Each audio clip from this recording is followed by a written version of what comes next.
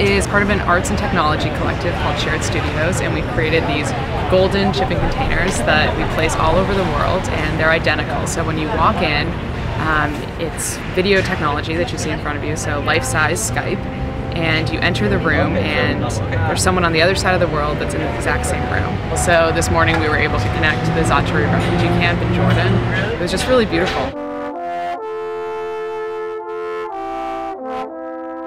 When I was speaking in there was a translator, but the translator wasn't speaking while we were playing because the music speaks, and it might mean something different to them than it does to me, but that's the beauty of it, is that it doesn't mean the same thing to everyone. Provide an opportunity for me to play and show a different side of San Francisco is really important to me, and I hope it's important to them.